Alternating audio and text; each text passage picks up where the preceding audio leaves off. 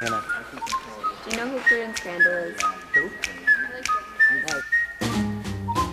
No.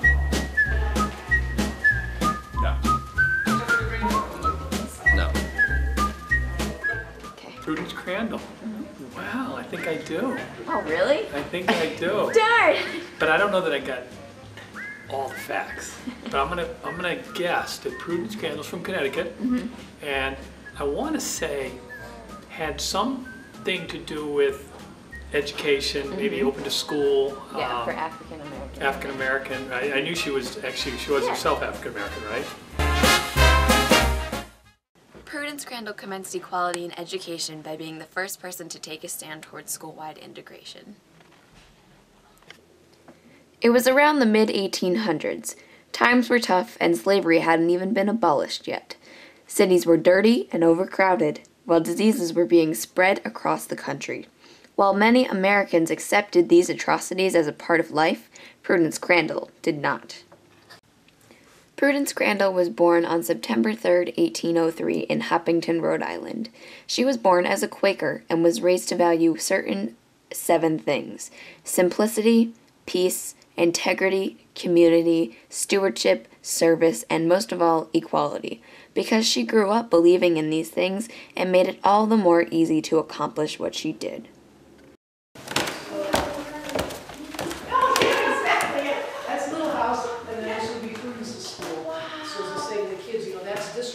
That's one schoolhouse, public school, and then this would be private school. Wow. Oh my goodness, I didn't turn my phone off. That's so annoying. I'm sorry. Can you turn it off? Yeah. After moving to Connecticut at the age of 17, Prudence Crandall purchased the Canterbury Female Boarding School in 1831. A year later, she admitted African-American girl Sarah Harris, who wanted to be a teacher similar to Prudence. Since Prudence was a Quaker who believed strongly in equality, this was no big deal.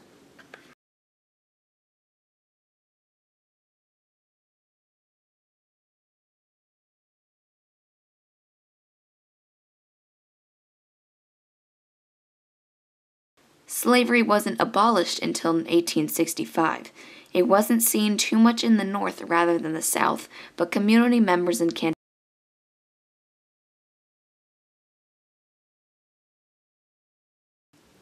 The white parents were outraged with this and demanded Sarah Harris be expelled.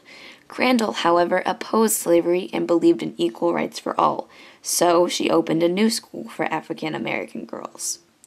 An ad in the Liberator, William Lloyd Garrison's newspaper, states it cost $25 per quarter, 1/2 paid in advance. The subjects taught were reading, writing, arithmetic, grammar, geography, history, philosophy, chemistry, astronomy, painting, music, piano, and French. Naturally, Prudence Crandall ignored this new law. She was soon arrested and spent a night in jail. She was put on trial and eventually was released. I think if you needed to boil down the question of what Prudence Crandall's legacy was, it's the reminder that one person truly can make a difference. She was someone that knew in her heart of hearts what was the right thing to do, and despite the social pushback, the anger that she met, that what she tried to do was met with, that she just kept going in that direction because she knew that it was the right thing to do. I think as another sidebar issue, again with Sarah Harris, her legacy was that she was a young woman who had the wherewithal to actually request to enter the academy, knowing fully well that most within the community would not be supportive of that. And I think what's exciting for us is that there are descendants from both the Fairweather family. She married a man by the name of George Fairweather, and then her sister Mary Harris, who also attended the academy, married a man by the name of Pelham Williams. There are descendants of both those lineages that there are many, many people that went into teaching. So I think that's something that through the Fairweather and Harris and Williams family, that their legacy was that they took the education that they received here in Canterbury and continued that within their own family tree. That was great. She was named Connecticut's state heroine and has had a school and a domestic violence help center named after her, in addition to being admitted into the Connecticut Women's Hall of Fame.